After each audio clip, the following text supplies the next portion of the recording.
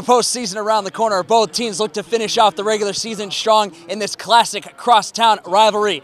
And tonight is a big game for San Ramon Valley because they will be fighting for a playoff spot. QB Brandon Camisa will be leading the Wolves on offense here tonight to looking to defeat these red-hot Mustangs. But all season long, Jack Stewardson has been one of the best by leading the league in passing yards and touchdowns thrown, making him a strong contender for MVP of the East Bay League. It's two dynamic quarterbacks looking to lead their team to victory in this week's Block Instruction Blockbuster game. And this was a wild night because in a rivalry game like this, both 12th men would stack the stands. This was also a back-and-forth battle with strong defense on both sides, and Cole Cooper was a prime example, who gets this sack to force a 3-and-out after being double-teamed at the line. Incredible. Leading to Clay Factow on the punt return, and many fans of SRV are well familiar with that. He is one of the best returners here in the Bay Area, and he'll take this one inside the 20.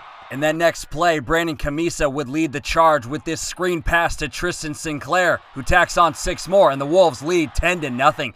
Into the second half where the wild horses were unleashed. Jacob Oliphant returning this inside the 30, and I think he might get a speeding ticket if he takes those wheels down Stone Valley Road. And that touchdown was heard all over Danville because Monte Vista is now coming back. Jack Stewardson would lead this Mustangs offense downfield as he connects to Nate Ruchena, but MV would be forced to kick a field goal, and this game is tied at 10-all.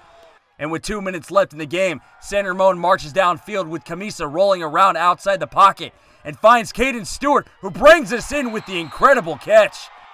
That next play, when you hand this off to Tristan Sinclair, he'll know what to do with this ball. He'll cross the goal line for the go-ahead touchdown, and the San Ramon Valley Wolves end this game in celebratory fashion by defeating their crosstown rivals. So I caught up with Sinclair after the game, who explains his thoughts with this victory over Monte Vista.